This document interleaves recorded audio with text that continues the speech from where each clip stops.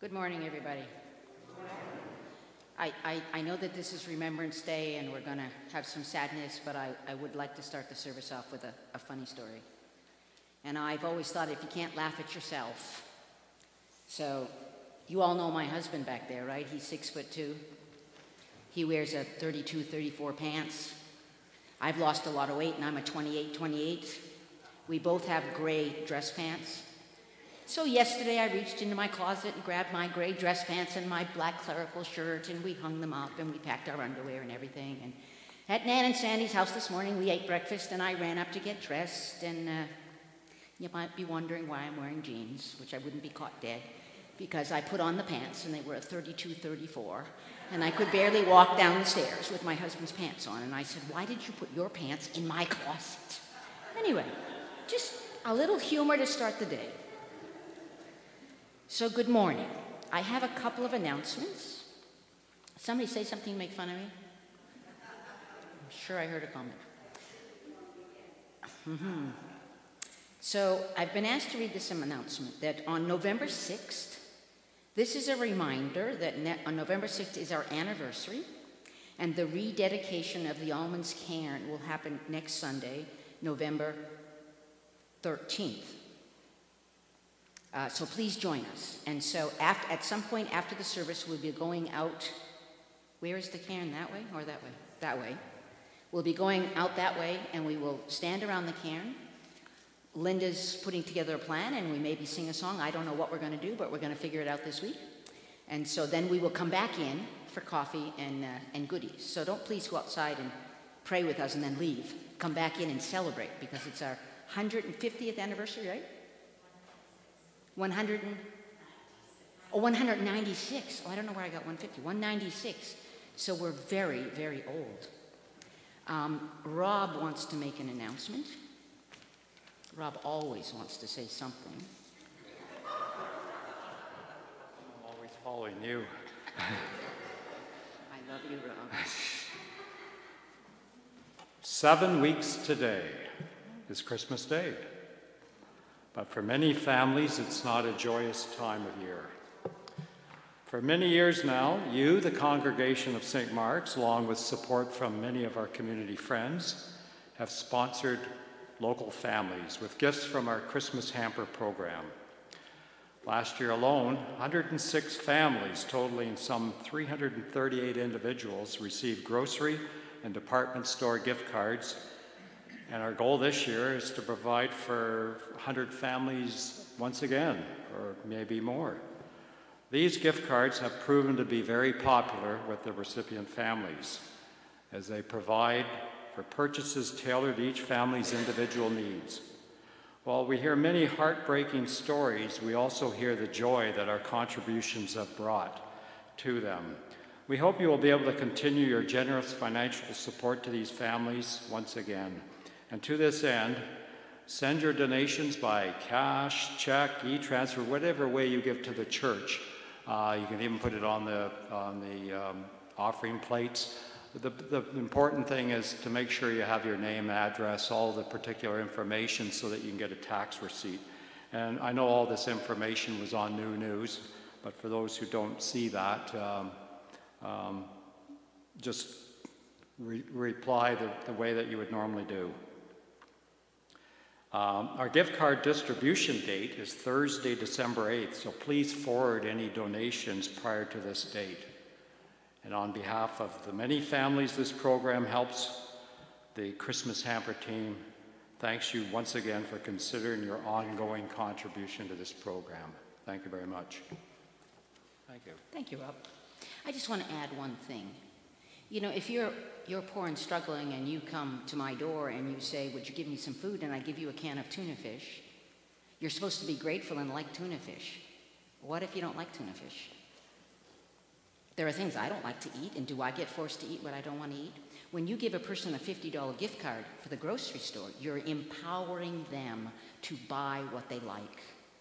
And so it's not as much as a charity that I know what you need, but rather I'm going to help you get what you need because you know what you need. I just wanted to add that. Rob, to what you're saying, that this is a very powerful program we have because it helps people at Christmas, but it empowers them to make their own choices. Hallelujah. I just have one more announcement. I currently have 11 songs for the Valentine's Day concert. I really need about 14 to fill up a 2-hour concert with a break in the middle. I heard a rumor that by Wednesday I'll have 2 more, which will be 13, so I just need 1 more song. If I don't get 1 more song, then I'll pick one. What? Oh, there you go. We have plenty. Okay. Terrific. All righty. So on February 13th, you now need to put this on your calendar because now I've got the music. And I'm going to give the music to Bill, and we're going to have a great time that night. And we have other wacky plans we're going to put into place during that concert. So just keep that in mind. So please don't give me any more past this week then, because I have plenty. Okay. So we light our Christ candle. We are thankful in this autumn season of abundance for the richness of God's grace bestowed upon us in humbleness. We realize the depth of those blessings. We light the Christ candle to remind us that we are not to hide the light of Christ under a bushel basket or within the walls of a church building, but to take it out into the world so that everyone will know and experience God's love, peace, and justice. Amen.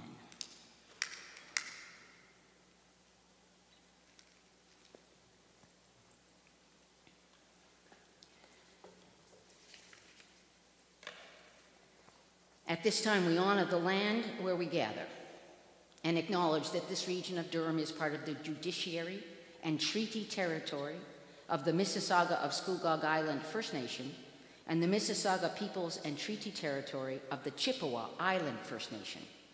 We recognize and acknowledge the rich heritage of our Indigenous sisters and brothers in their love of and stewardship to the land and all life upon it. Amen. Our introit, the choir is going to sing Jesus, Stand Among Us.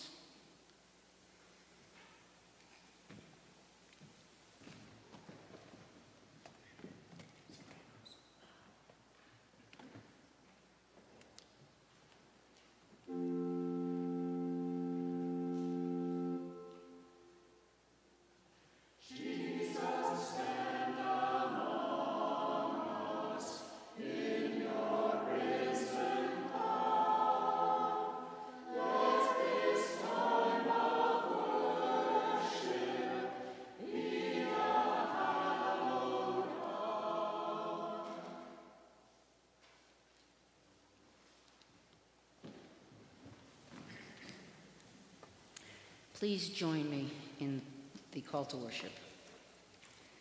Peace be with you. In a world of war, in a world of confusion, in a world of pain, amen. Do I have any children? Oh, my apologies. It got left off my bulletin. In a world of isolation, communion with each other. Let us search together. Amen. We don't have any children in the congregation this morning? Then I'll just skip over the time of the children. So please join me in the opening prayer and the prayer of confession. Please pray with me. We live in times of uncertainty, Holy God, and so we are filled with many questions. We confess them to you now. Questions about the meaning and purpose of life. Questions about the future of the world. Questions about the ways in which our leaders govern. Questions about the value of faith in the face of warfare and hatred, heartache and despair, pandemic and injustice. We confess our need of you. We gather in worship to sense your presence among us, O God. We gather in worship because we cannot live alone. We gather in worship seeking a renewed sense of your Spirit within us, around us, and among us. We gather in worship to be cajoled out of complacency and inspired to action. Lead us to the light of your truth and hope of the ages. Amen. And our first hymn this morning is Great is Thy Faithfulness, number 288.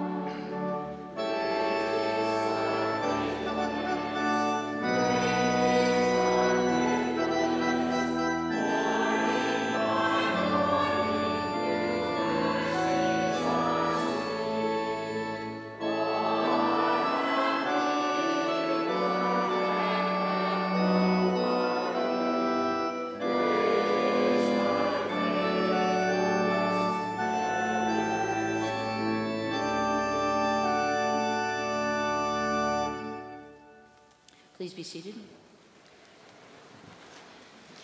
Now I would invite those who are going to read the names and lay the wreath to come forward.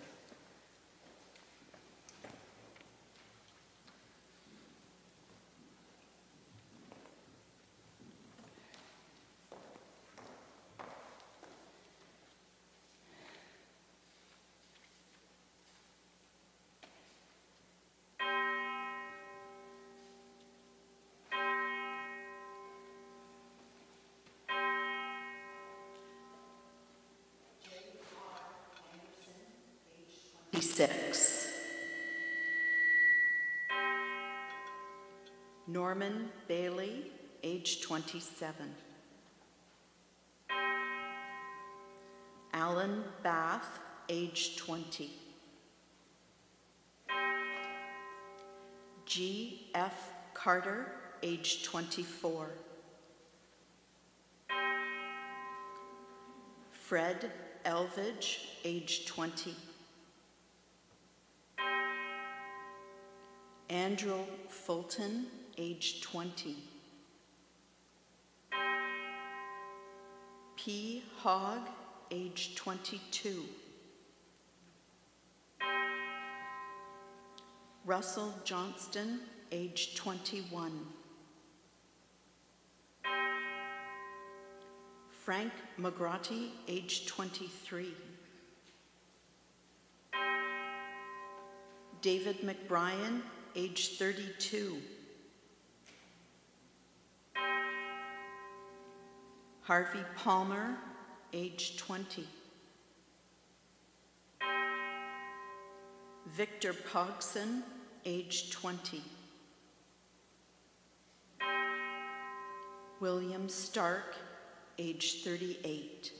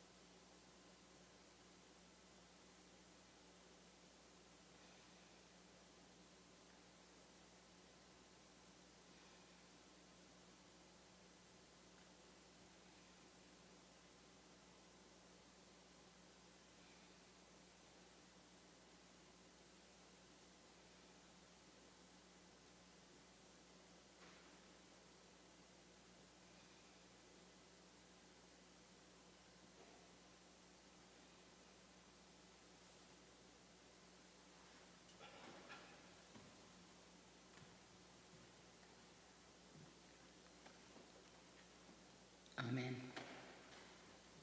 I would like to take the privilege of saying two more names, not from this congregation: William H. Gibson and Alec Elliott, neither who died but came home from various wars, broken men. They shall not grow old as we that are left grow old. Age shall not weary them, nor the years condemn. At the going down of the sun in the morning, we will remember them.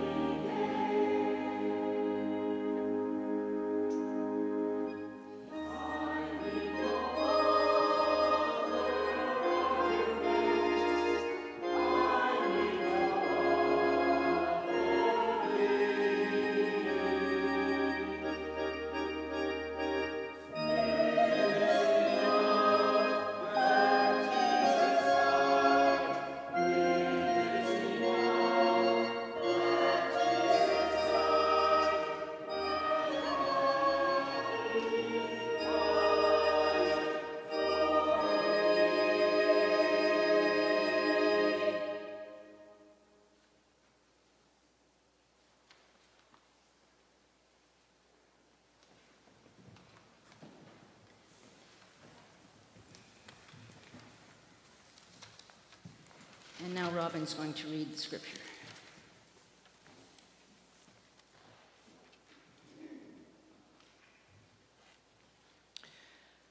A reading from the Gospel of Luke, chapter 20, verses 27 to 38.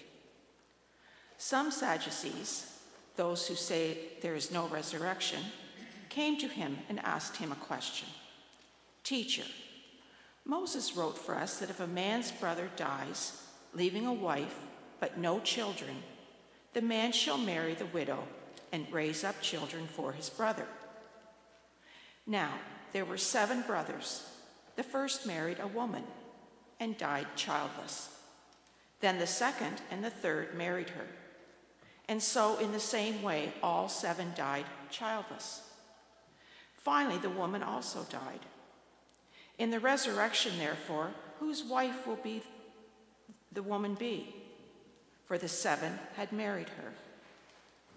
Jesus said to them, those who belong to this age marry and are given in marriage. But those who are considered worthy of a place in that age and in the resurrection from the dead neither marry nor are given in marriage.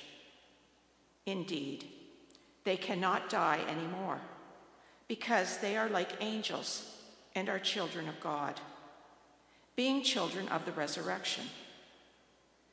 And the fact that the dead are raised, Moses himself showed in the story about the bush, where he speaks of the Lord as the God of Abraham, the God of Isaac, and the God of Jacob. Now, he is God, not of the dead, but of all living. For him too all of them are alive. These are the stories of the faithful. Thanks be to God.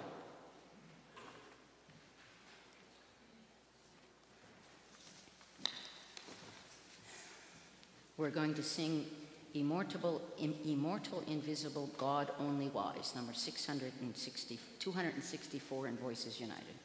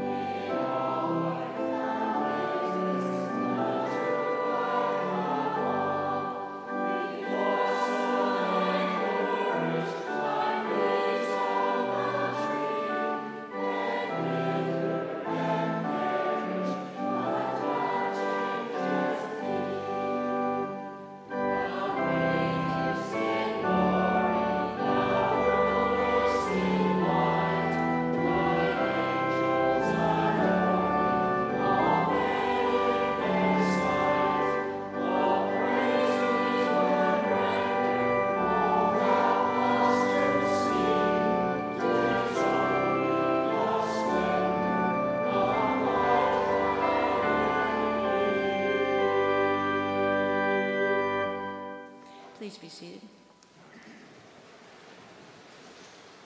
The scripture that was read this morning isn't really a scripture for Remembrance Day. But as it was being read, a sentence jumped out at me that I just want to reread for you. Indeed, they cannot die anymore, because they are like angels and are children of God, being children of the resurrection. And I couldn't help but think, as I was listening to the names being read, that they were children we sent to war. Old men in government send little boys off to war, and it is a sin against God.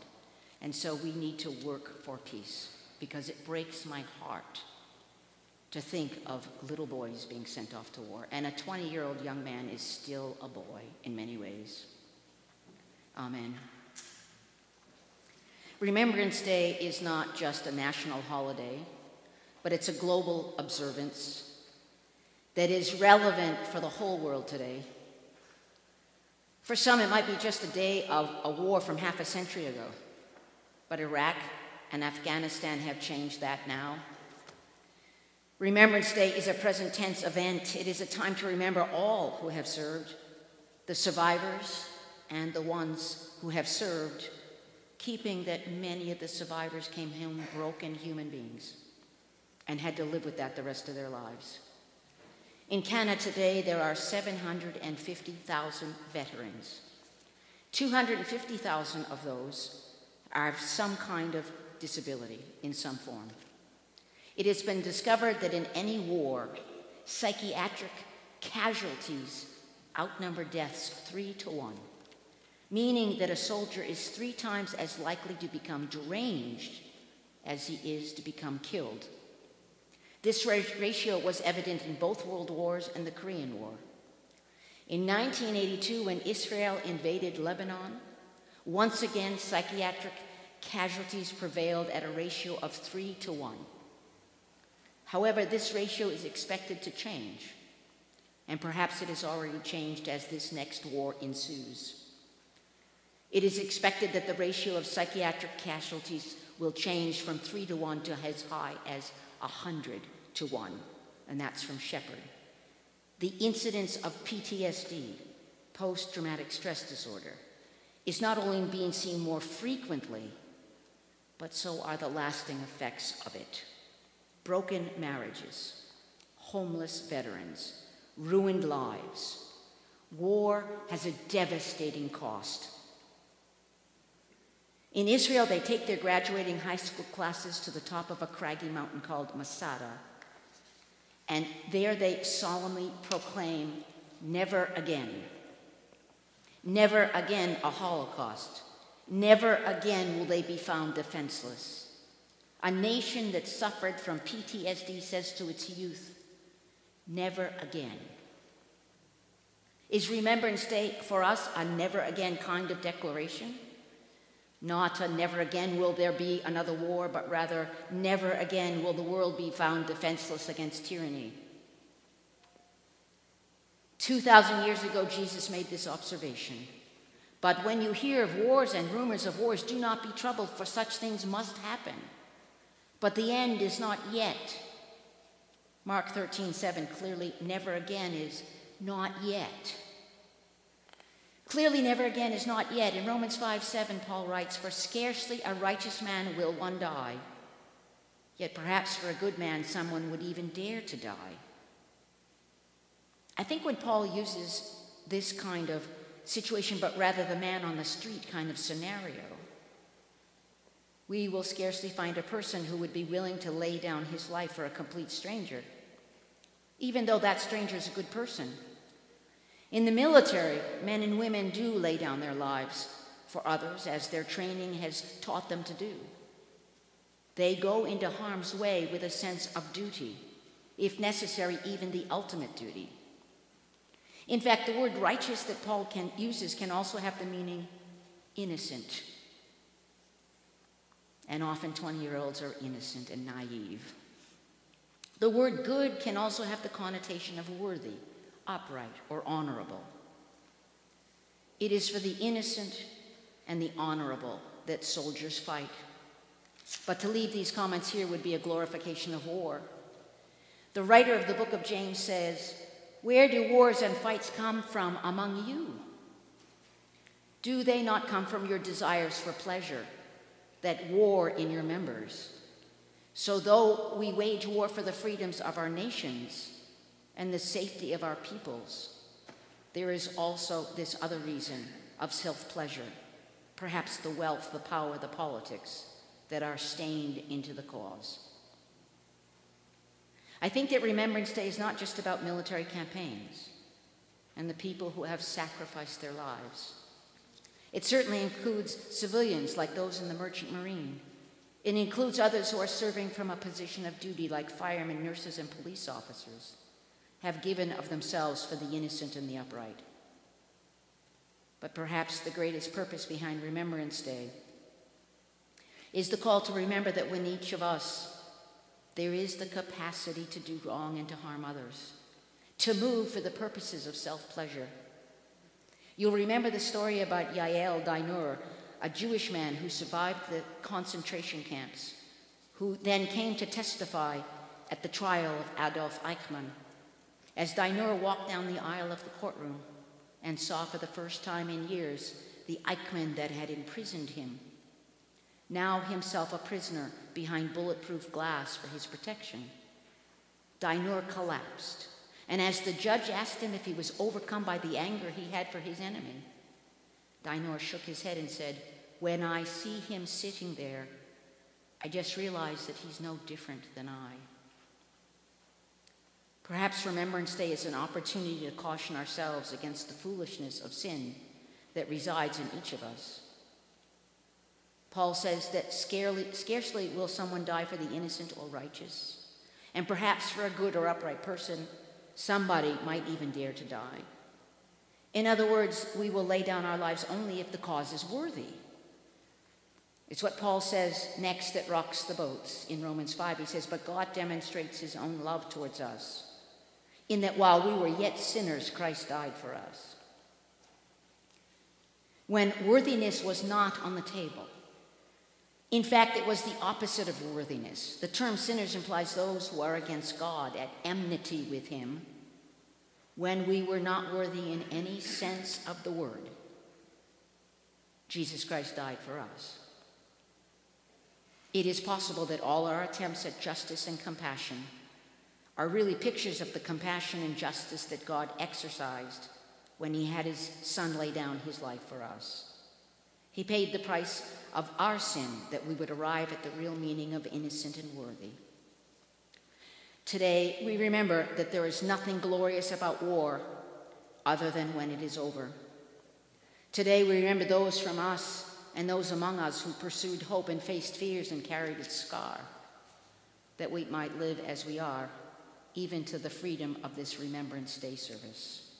Amen. There's only one thing I want to add to this, that last night Nan and Sandy and Dawn and I watched a story by, help me out, what's his name? Sachanina. What's his first name? Omar Sachanina, who had Christmas dinner with us many years ago, because I called the TV station for some reason and discovered in the conversation that his parents were in New York and he was alone for Christmas for the first time. And I said, "Well, what are you going to do for Christmas?" He said, "Well, I'm a Muslim. I don't celebrate Christmas." I said, "Yes, but you have to eat."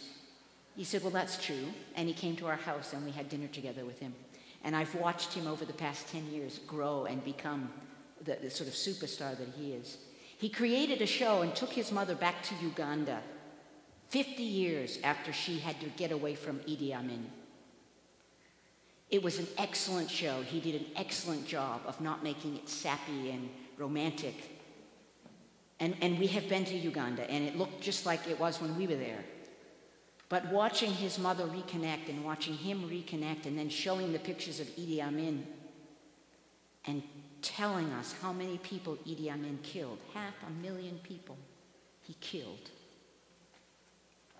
This is what war does. This is what despots do. And what Jesus says to us is our job is to remember. Our job is to make peace. We have to make peace. Amen.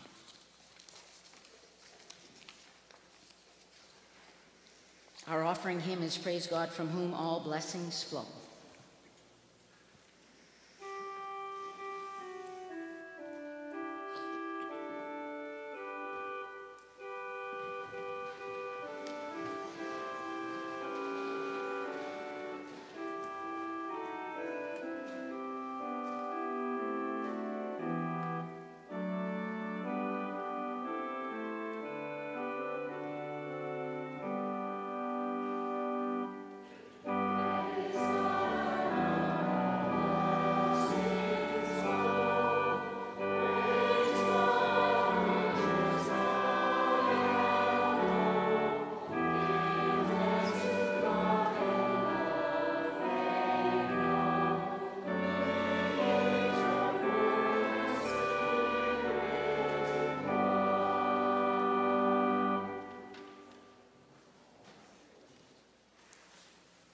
Gracious and loving God, you call us to be peacemakers, especially on this day when we remember all of the ways that we have sinned as governments of the past hundreds of years. So bless these gifts that we may use it to bring peace in our place, and that around the world churches are also praying for peace. In the name of the risen Christ, amen.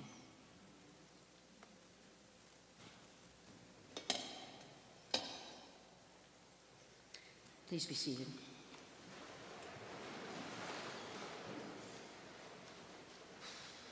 Let us pray.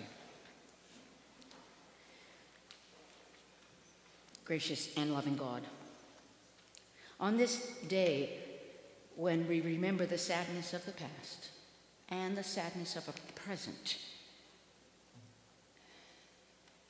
our hearts are filled with grief for those boys, those young men who have left us and will never come back. For those young boys who left us and came back terribly broken so that they couldn't live a normal life.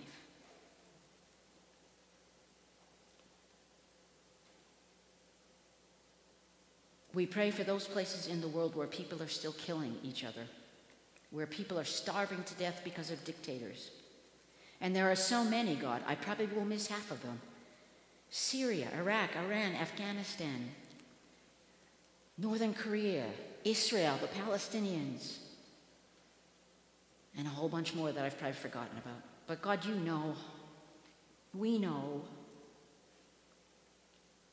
Fill our hearts with your Spirit, God. Fill our hearts with your sense of peace, and fill our hearts with your courage, that we may stand up and say peace is the only way to solve problems. That we might stand up for justice. Justice for people who don't look like us. Justice for indigenous people. Justice for people in other countries. Justice for poor people. Justice for children. Justice for all who are being hurt in some way. And God, we pray for those who are sick, who are shut in, who are lonely, who are alone, and for those that risk their lives every day. We pray all of this in the name of the risen Christ, and we pray together using the words that Jesus taught his disciples and also taught to us.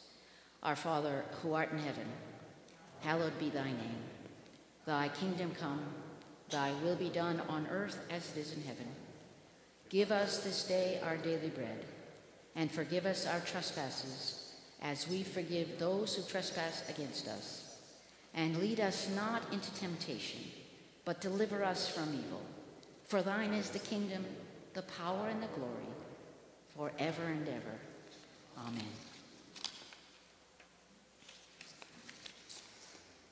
My brothers and sisters in Christ, you are all called to be peacemakers, so leave this place and go out into your lives with the gift of peace for all that you meet. Amen.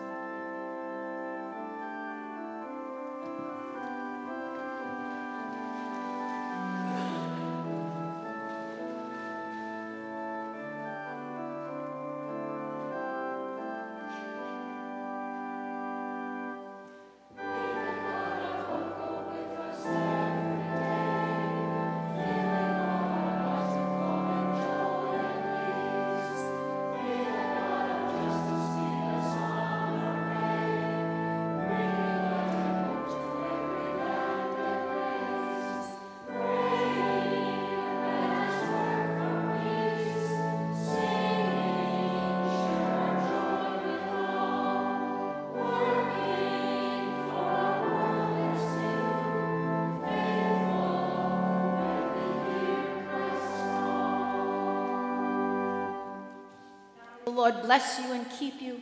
May the Lord's face shine upon you. May the Lord be gracious unto you. May the Lord grant you peace now and forever. Amen.